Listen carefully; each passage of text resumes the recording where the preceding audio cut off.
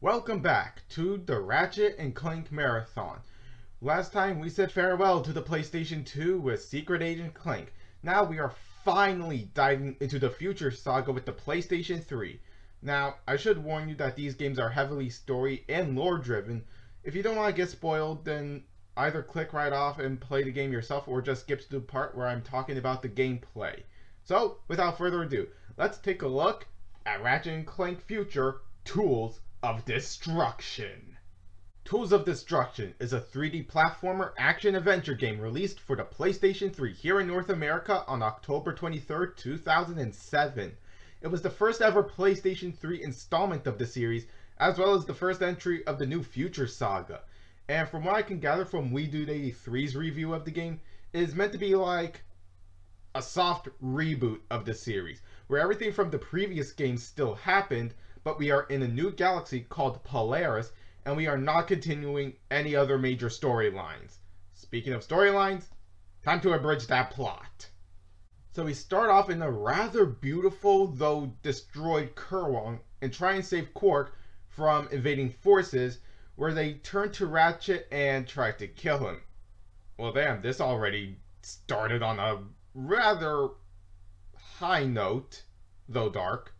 But we also meet our big bad of the game, Emperor Percival Tachyon, who wants to kill Ratchet because he is the last of his kind, that being the Lombax, who killed Tachyon's race known as the Kragmites in something known as the Great War. We escape enemy forces, and Clank starts to see these creatures known as the Zoni. Later we learn that Tachyon is after something called the Lombax Secret, which was a device that wiped out the Kragmites long ago and believed to be on the Apogee space station. We make our way there and meet three new characters, Kronk and Zephyr, two old as all fuck warbots, and one of my personal favorites, Talon Apogee, who is voiced by Tara Strong in this game and the next game. Talon then threatens to throw Ratchet out the airlock before realizing he is a Lombax. We then get an exposition dump about the space station, where we learn it was raided by space pirates. We then go and retrieve a stolen artifact, only for it to show coordinates to the planet known as Riken 5. Once there, we learn that the Lombax secret is something called the Dimensionator, which speaks of having something to do with interdimensional travel. We search for the Dimensionator, only to run into the plumber from the previous games, who claims that the Dimensionator doesn't even exist. Clank theorizes that the Kragmites were simply removed rather than killed, and the plumber gives us a hexagonal washer. This will become important later, I swear. Quark then tells us about the supercomputer known as Iris, which also equals bad news since it is smack dab in the middle of another baddie's territory who we met when retrieving the artifact, Captain Romulus Slag. We raid the base, learn more about Tachyon, and learn that Talon got captured and sent to Zordoom prison, which, here's another bit of trivia. We actually hear the names of familiar Ratchet and Clank characters, primarily Ace Hardlight from Deadlock, and, according to the fandom wiki, Slim Cognito, who is also one of the prisoners, though if I had to guess why he's locked up, it's from selling us those weapon modifiers from the previous games. That will guarantee you to get locked up in prison. We free Talon, and learn that the Dimensionator is on the planet Jacindu. We find the hack, though Slag and his crew caught up and threaten to kill Clank if Ratchet doesn't give them the Dimensionator. That didn't last long, and we behead Slag after his boss fight. Rusty Pete, Slag's first mate, promotes Ratchet as the captain, but he just wants the Dimensionator. Quark then takes it and is said to throw it into a black hole, but his pod was sent to the Kragmites' homeworld, pretty much gift-wrapping it to Tachyon, who then brings back the Kragmites. After a separation moment of the game, we head to another destroyed city and save it and head back to the previous planet Fastoon, where we break into the court of Azimuth and finally fight Tachyon for the final boss fight, who we then pretty much kill. He doesn't appear in any game, so I'm only guessing that we murder him.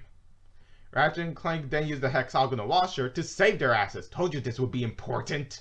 Afterwards, the Zoni finally made themselves known to everyone and took Clank to an unknown location, finally ending Tools of Destruction. Fucking hell, that was long for trying to abridge a plot. Now, story-wise, I like the world building of the Polaris Galaxy. If you look at certain locations, we can assume that this place has been through a lot and has been around for a longer period of time than Solana. I also got this sense of lawlessness from this place, since we have people like smugglers, pirates, etc. This is one of the things that made Deadlock stand out. Though, looking back, I sometimes feel like the plot kept losing focus until we entered the third act where we got the Dimensionator. The Cragmites were also a huge letdown, since they only invaded one planet and it's on to the final boss planet.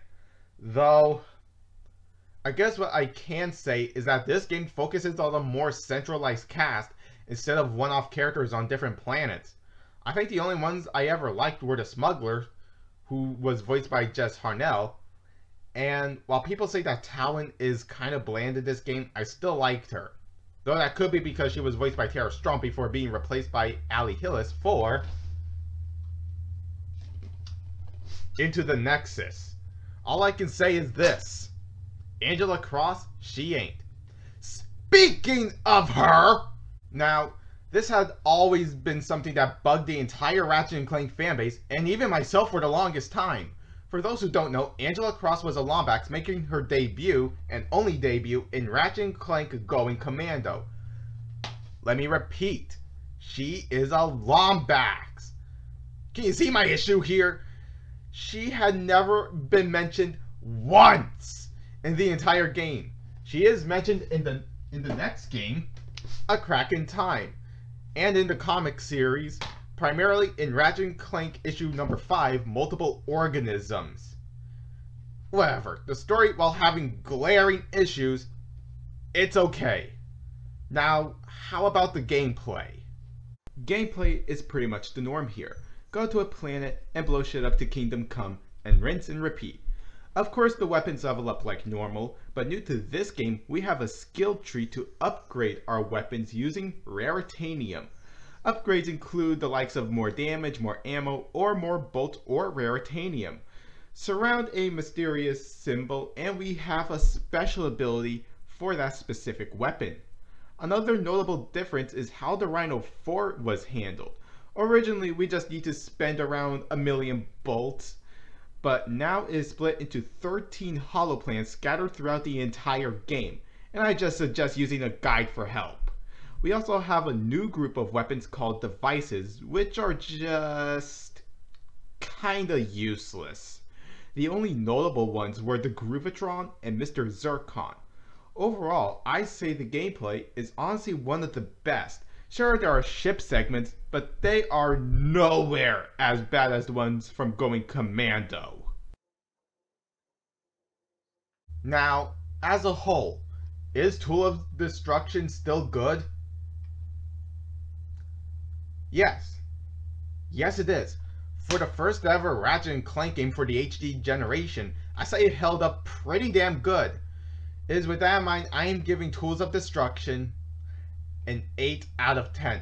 From the world building of the new Polaris Galaxy to the new weapons and introduction of devices, Tools of Destruction set the groundworks of the future saga.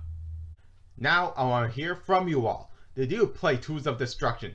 And could you possibly recommend this to a friend? Leave your answers in the comments below. Give this video a like if you enjoyed it, and follow me on my social media. Links are down below as always. And join me next time where I take a look at one of the shortest Ratchet games ever in the form of Ratchet & Clank Future Quest for Booty. Until then, I be seeing ye on the 7 seas, me hearties.